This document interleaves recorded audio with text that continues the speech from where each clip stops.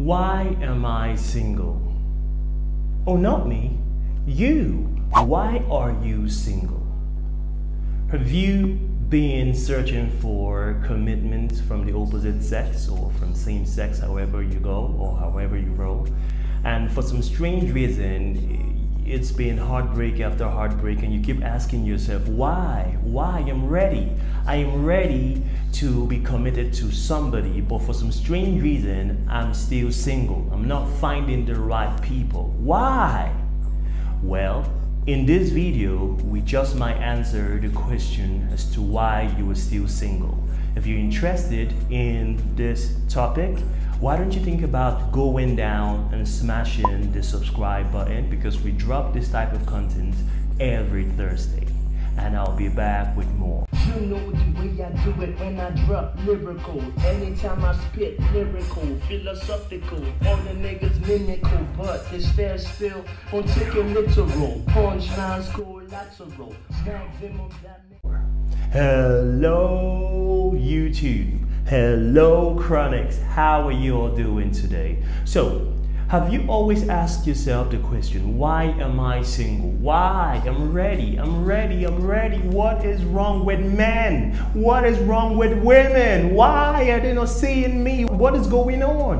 Why do I keep hooking up with the wrong people? Yes, I know there are people who are not interested in getting committed to someone else, the people who don't want to get in a relationship. Obviously this video is not for those kind of people. They're not into relationships and they don't want to get hitched or get hooked up with anybody.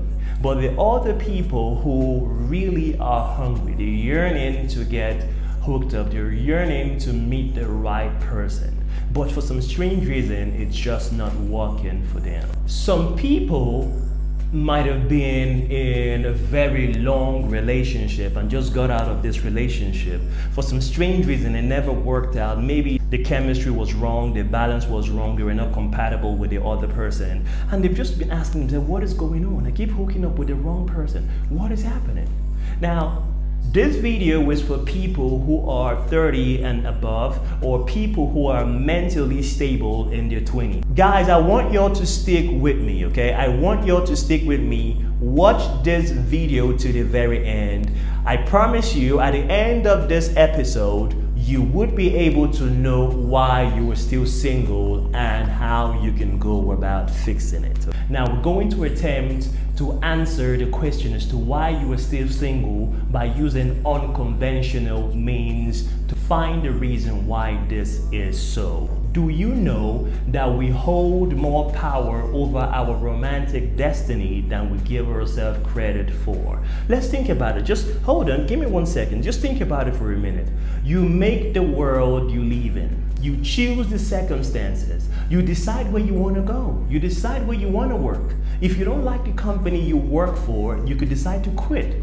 You could decide where you want to have lunch. You could decide to go see a movie. What movie you want to see. So you hold more power than you think. The problem is people do not focus on what they can control. Most people are lost in things that they cannot control. For example, it's raining outside. Why is it raining outside? Dude, you can't control whether it rains or not. Oh, it's snowing. Why? You can't control this stuff. You can't control the elements. You can control how you respond to this though. For example, you know that from certain periods of time in the year to the next period of time is going to be winter. So you can get ready for the winter season by buying a jacket. Now, this is you focusing on things you can control as opposed to things you cannot control. Okay, so in this video, we're going to try to wrestle back the control of your romantic life and give you control, make you aware and conscious of things that you are doing right now that is keeping you away from finding the right person. So if you're conscious about this, you can stop doing them and start doing something else.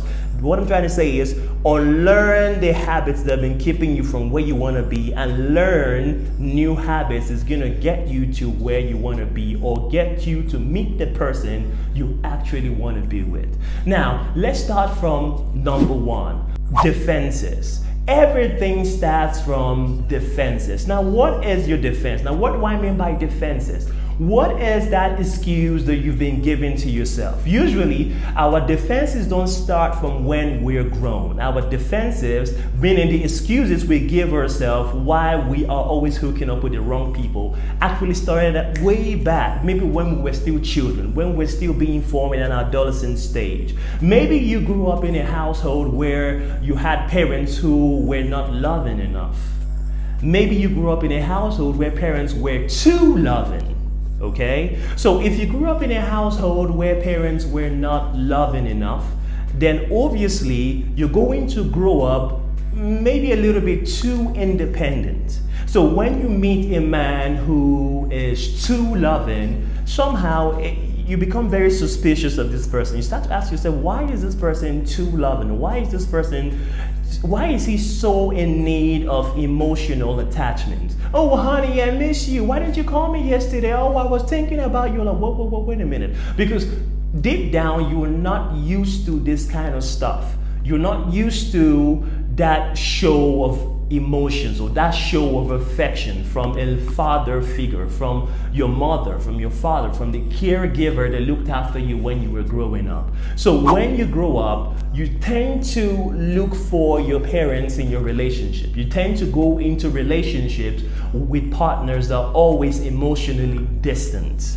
People who are not emotionally available to you. Suddenly you're looking for someone that's like your father, someone that's like your mother, because deep down, this is what you've always been used to. And the other way is the same, okay? So if you were showered with too much affection when you were young, you grow up looking for relationships where people are going to be showering you with emotions every second, every minute.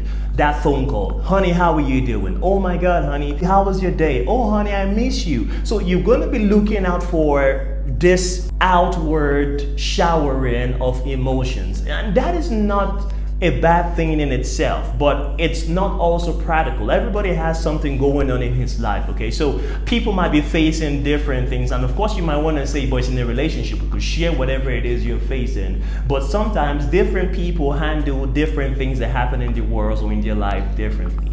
So someone could be a good partner, but might not be someone who is always outwardly showering emotions on his other partner. So a guy might be a person who does not always shower his emotions on the girl, but he still loves her. Or a girl might be the kind of person who doesn't always shower emotions on the guy, but she still loves him. So in the end, if there's no balance between outward show of emotions and restraint, sometimes it could lead to a state of emotional or relationship incompatibility. Number 2, unhealthy attractions. Now remember, in number 1, we said due to the defenses people grew up having, talking about issues that you had when you were growing up, topics that were not discussed or you felt insecure about discussing in your circle of friends, with your family and stuff. So you grew up kind of shielding yourself around this concept, around this topic, around these norms, and around these habits. So when you meet people who are trying to compensate for this insecurity that you feel, maybe it's a lack of emotion that was not showered on you when you were a child, and you meet someone who is looking to shower you all the attention and emotion, and you become suspicious of this person. Oh my God, who is this person? This is too much. Why is he so needy? Why does he always want to show emotions or affection towards me? I don't like this. In you trying to avoid this type of person, you always run to the other category of people, like I said before, who are emotionally distant. Do you get it? So it leads to you forming unhealthy relationship with people that you think you need. In your mind, you think, oh, I've always grown up like this. I'm not an emotional person. I don't need people to show me that they love me. I don't need people to give me gifts or shower me with love. And so you've lied to yourself over time that you don't want this. So you go to meet people who don't do this to you. What does it mean if someone says, I know he loves me? He has never told me he loves me before, but I know he loves me. How do you know? Do you get it? If I love you, I have to tell you, oh babes, I love you so much. Do you get it? If I'm emotionally very distant and I don't tell you I love you, but you assume I love you, maybe because I take you out, I buy you good stuff, I buy you clothes, I buy you gifts, and I'm always there for you, and you just assume I love you. It's not the same as saying it, expressing it. So in trying to avoid meeting or hooking up with people or being in a relationship with people who shower you with love, you tend to get into relationships which are unhealthy with people who don't have your time, with people who are emotionally distant. The fact that you grew up in a family where there was, maybe your parents were not available, and because they were not available, it was very hard for there to be that outward expression of love to you. Most people who grew up in this environment lack or fear intimacy. So there's this fear of intimacy. Girl, I really love you. Right from the very first day I saw you, there was something about you that really attracted me. I really, really want to be with you. I want to shower you with that love and that care. And when you hear stuff like this, you just, something in your head just snaps like, no, no, no, this is too much. What are you doing? There's this fear of intimacy due to whatever you might have gone through when you're younger. So that defensive wall is built up, and because of the fear of intimacy, there's this fear of leaving your comfort zone and taking a risk on this person, looking to see if this relationship might yield something fruitful, might yield something beautiful. So the fear of being intimate with someone, of letting yourself go, also leads to unhealthy attraction, an unhealthy relationship with someone that you think might be the right person, but in the long run, he might be or she might be the wrong person for you. The fear of intimacy, number 3. Now, I touched about the fear of intimacy a little bit in number 2. The fear of intimacy is number 3. Now, ever since we're all way young, I'm talking about boys and girls, we've always had this fantasy. We've always had this fantasy of what it would be like when we eventually fall in love, get committed to somebody, find that person who is going to sweep us off our feet and shower us with that affection, that love, that care. But this is this is tricky. Some people are lost in this fantasy, and when it comes to reality, they do not want a real experience to disrupt that survival mechanism that they've lived off of for such a long time. So when it comes to going out there, putting yourself out there, looking for the right man, looking for the right woman, they don't want reality to mess up with that survival mechanism that has been keeping them going. I'm talking about mentally this far. When people start thinking about, oh, I want to meet this girl, oh, I want to meet this guy, oh, look at this cute guy, oh, look at this beautiful girl, maybe we could start something together. Somehow they don't want to disrupt this survival mechanism, this whole fantasy that they've always had from when they were younger, maybe when they were teenagers, maybe when they were even younger than that. They do not want this survival mechanism to be broken. This fear of intimacy keeps people from going out of their comfort zone and finding the right people that they want to build a relationship with. Sometimes, because of the fear of going outside your comfort zone to find the right person, people get very critical about people they meet. So you start to hear stuff like, oh, he's too tall, oh, he's too short, oh, he talks kind of funny. So you start to get lots of excuses. You start to see people coming up with reasons why the relationship wouldn't work. You're coming out with things that are outlandish just so that they stay in their comfort zone, just so that they don't commit to a relationship, commit to this new person. This fear of intimacy holds them back. Another way that you could know that you're being held back by fear of intimacy is when you meet a guy who you think likes you, or you meet a girl who you think likes you, and any small gesture to you is too much.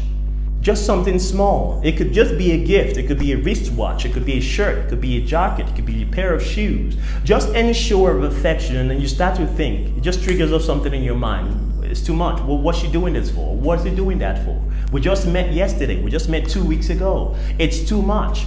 This is a sign that you are actually suffering from a fear of intimacy. Number 4, pickiness, being picky. Usually being picky works hand in hand with being defensive. That defensive wall you've already built for yourself psychologically over time, maybe as a result of bad experiences you've had from your childhood, or maybe you've had a boyfriend or a partner that has been very dishonest, deceitful, bad experiences in your previous relationship. It makes you very picky. When you meet someone who you think likes you, or who is trying to show or prove to you that he likes you and he wants to take this further, you start to think, oh, this happened the last time.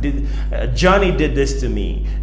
Tina was like this. It happened. So you start to get very picky. You get to a room and someone says something and you want to avoid this person, you get very critical about this person, and you end up picking the wrong person, because when you start to assume that this person has cruel intentions, or this person is not being genuine, or this person is not the right person for you, you're trying to select, cherry pick the right people, you end up picking the wrong person due to, obviously, from past experiences. You tend to build up these defenses, or you tend to build up this defensive wall that, but the person who's trying to prove himself to you might find it very, very hard to break down. And people can only try as hard as they can, or people can only try so much. Eventually, the guy who is genuine and trying to prove to you that he's genuine and he really wants to be in a relationship with you might end up moving elsewhere to find love. Number 5, low self-esteem. Number 5, low self-esteem. Now,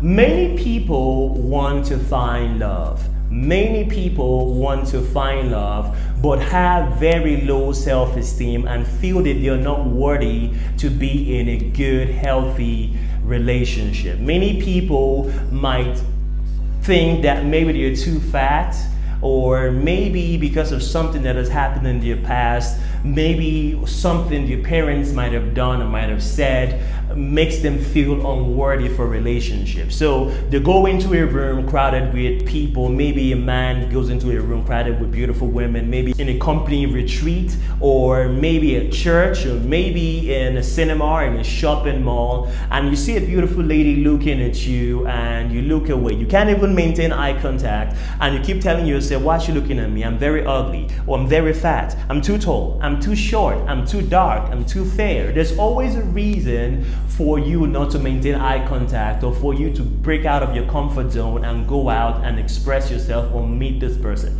You're suffering from the case of low self-esteem. Now, this is one of the reasons why you might not be finding the love or being in the relationship that you need to be. Number 6. Number 6 is fear of competition. Now, let's face it, guys, every relationship, or the quest to get into every relationship, is competition. You're not the only person who is looking at this girl. There's someone else looking at this girl. Now, the fact that there are 2 guys looking at a girl, or 2 girls looking at a guy, means there's fair competition. And it's what makes a quest to get in a relationship, or a quest to meet a girl, or a quest to meet a guy more fun. The fact that you're trying to woo this girl away from other praying eyes, or the fact that you're trying to woo this guy away from other praying eyes.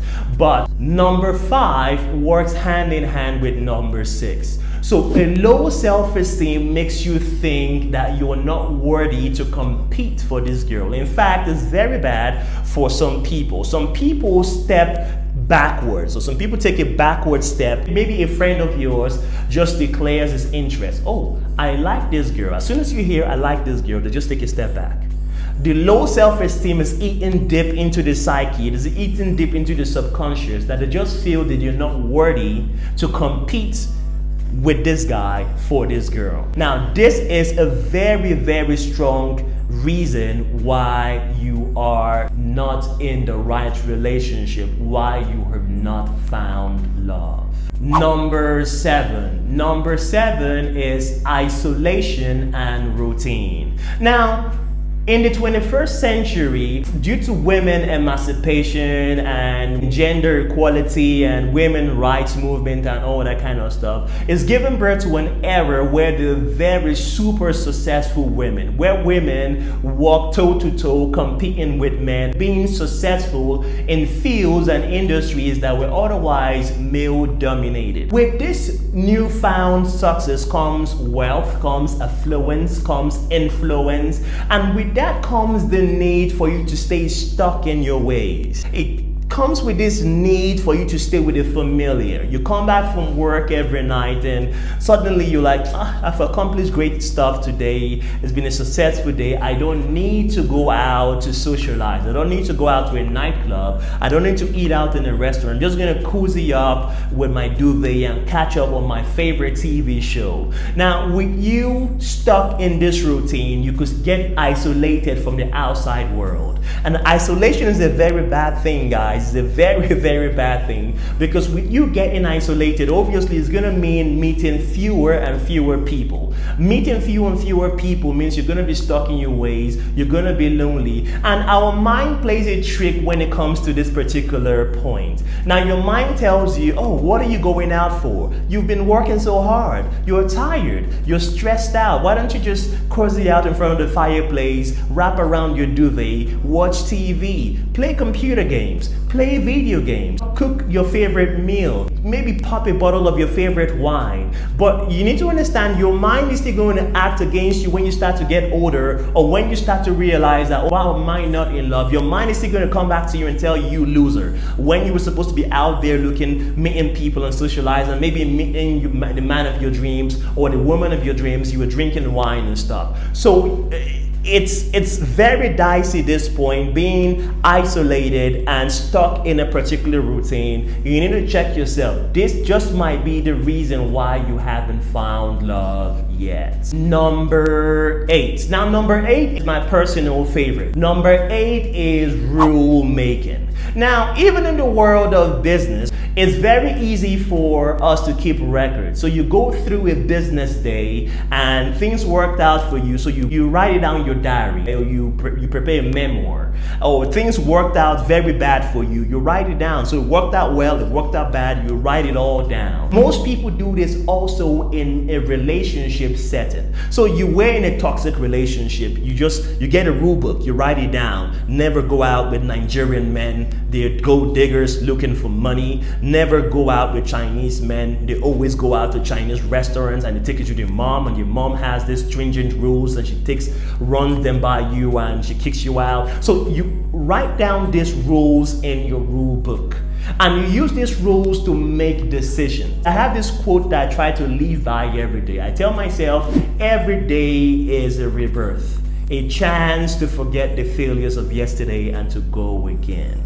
Now, you cannot make decisions based on a rule book when it comes to a relationship situation. Number one, it's going to make you look very inauthentic. So you're not going to be authentic, you're not going to be genuine, because you keep running guys through a particular model. So when you see a guy, you run him through your past experience model, you take your book, take your pen, and you start to write down, tall guys, I've been with them before, they were not honest, black guys, Chinese guys. So because of this, you start to cherry pick, you start to go down to the point we made earlier about being picky.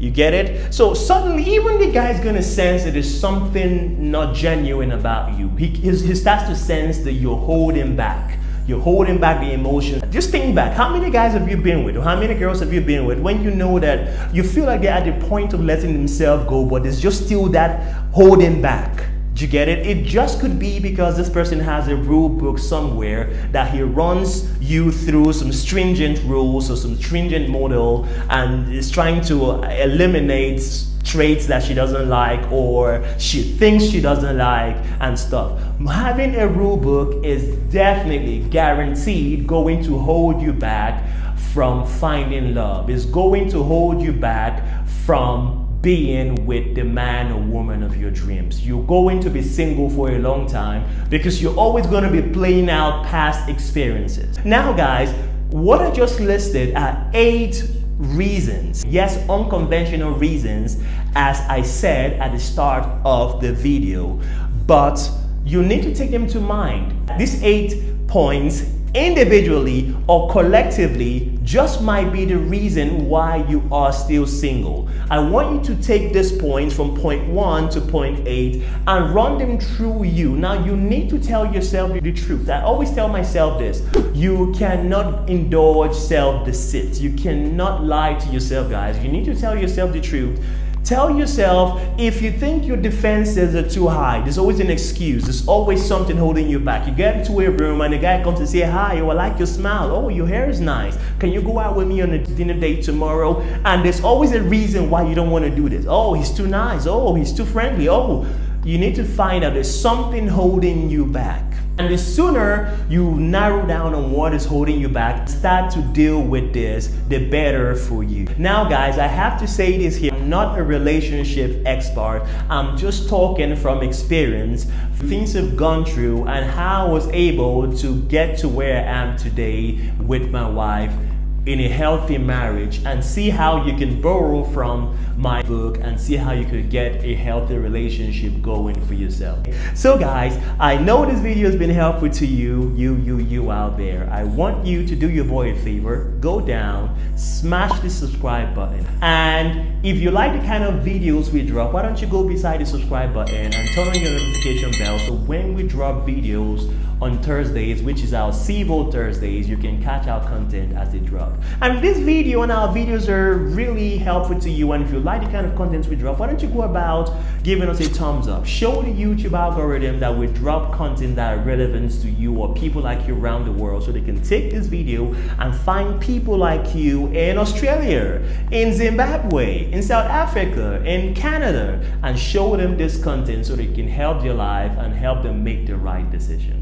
If you have friends who you think have been jumping from relationship to relationship, or you think you need them to find the right person to settle down, why don't you think about sharing this video with a friend? And if you want to get close to Fuse and ask me questions about relationship, whatever it is you want to know about, why don't you think about following me on Instagram? On Instagram, you can slide into my DMs and ask me whatever you want. I respond to every inquiry and every comment. So guys, I always say this, it's your job to be happy. Happiness is your property. It's not my job to make you happy. It's your job to make yourself happy. So I want you to be happy today. And until the next one, it's still Fuse. Bye-bye for now.